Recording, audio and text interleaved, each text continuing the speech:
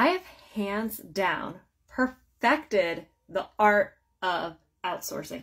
If I can pay somebody else to do it for me, somebody else to do the work for me, pay somebody else to make my life easier, I will do it.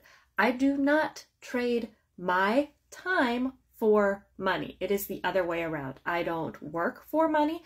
I work for time. So if my time is being spent better elsewhere, that's where I'm going to be. And everything else, I'm going to pay somebody else to do it for me, right?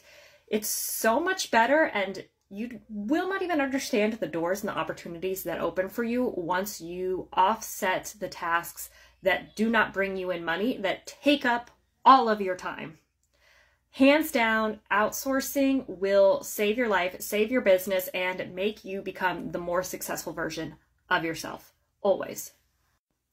I cannot stress this enough, and that is why I promote the anti-workaholic lifestyle.